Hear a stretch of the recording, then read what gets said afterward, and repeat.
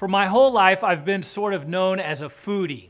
Like most people, I enjoy eating.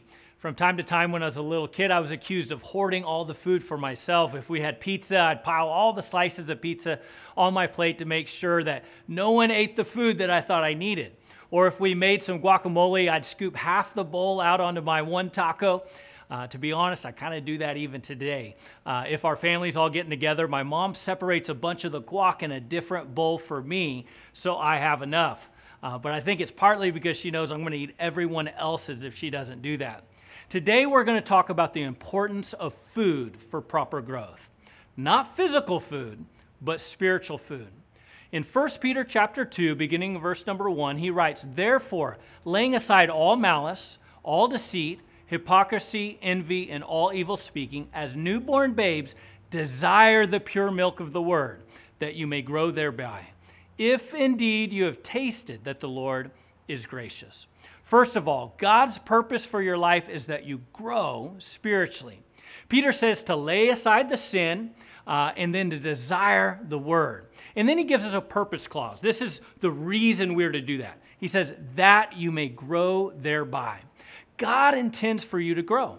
One evening, a man came to Jesus, a man by the name of Nicodemus, and he was wanting to know more about the Lord. And Jesus told him how to be saved. He said, "You must be born again." Now, Jesus wasn't talking about physical birth. He was talking about spiritual birth. You see, when a person places their faith in Christ, they're born spiritually, which means they become a spiritual baby. And a spiritual baby, just like a physical baby, is designed to grow. Now, Kelsey and I have 4 kids. We have a place in our hallway at our house where we measure each one of them on their birthday each year to see how much they've grown. And we have to really watch them because they try to cheat and they kind of get on their tippy toes to be measured taller than what they actually are because they want to have grown. It's natural to grow. And if one of our kids ever stopped growing, we would take them to the doctor because it would be a sign that something was wrong with them. Let me ask you, are you growing as a Christian? If you stopped, there's something wrong. You're sick. You've got a spiritual tumor, so to speak, or you're malnourished. Something is wrong. So the purpose is growth. We want to grow. But Peter also tells us the process. We see that the spiritual growth process requires removing sin and feeding on God's word. First, he says, remove the sin. He says, therefore, laying aside all the malice, deceit, hypocrisy, envy, and all evil speaking. He lists 5 different sins. Now, that's not exhaustive, but it is an example of the things that we need to remove in our life. He says, get rid of that sin and then desire the pure milk of the word. Now, the command here is desire the pure milk of the word. But Peter lets us know that we'll never properly hunger for God's word if our lives are filled with sin. You know, as a teenager, I remember rummaging through the kitchen constantly looking for food. When we would go to Oklahoma to visit my grandparents, my Mamie would cook dessert with every meal while we visited there. And there always seemed to be some leftover brownies or some pie or something like that that was on the table throughout the day. And I remember just being tempted constantly to go grab a bite. And I remember on many occasions her scolding me when I snuck a bite of a brownie. She would say, "Put that down, you'll spoil your dinner." And it's true. If we eat a bunch of junk food, we're no longer hungry for the food that's filled with nutrients.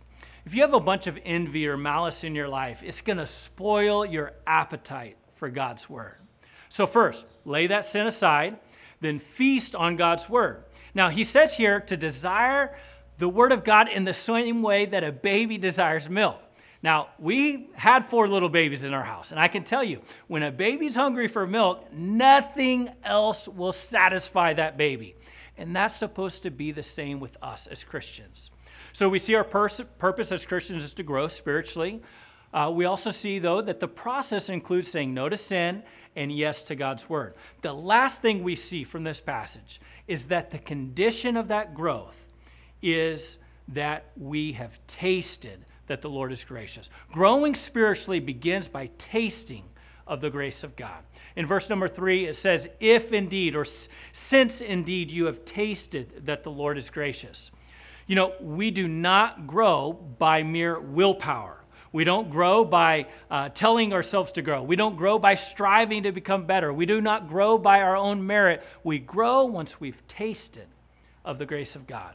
In fact, that's when spiritual life begins. In Ephesians chapter 1, verse number 1, Paul writes, he says, "And you he made alive, who were dead in your trespasses and sins." Jesus says that we must be born again of His Spirit. Paul described it as becoming a new creation. God desires that you grow in spiritual maturity, but growth requires life. No one that's dead grows. Nothing that's dead grows. And spiritual life is created when we recognize that we've sinned and that we can't possibly earn favor with God. We can't earn our salvation without His grace. And at the moment that we place faith in Jesus, when we taste that the Lord is gracious, He brings new life into us. So a couple questions for you to ask yourself and the Lord as we wrap up. Number one, have you tasted the grace of God? You'll know it if you have, because there's nothing else like it in all the world. It is so sweet. And if you haven't, you can by trusting Jesus. The second question is, if you have tasted God's grace, are you still growing? Or at some point along the way in your journey, did you stop growing? The way to grow for a Christian is by having a healthy spiritual diet. To say no to sin, to say no to the junk, and to say yes to God's Word. When that happens, the natural process of spiritual maturity begins to form in your life.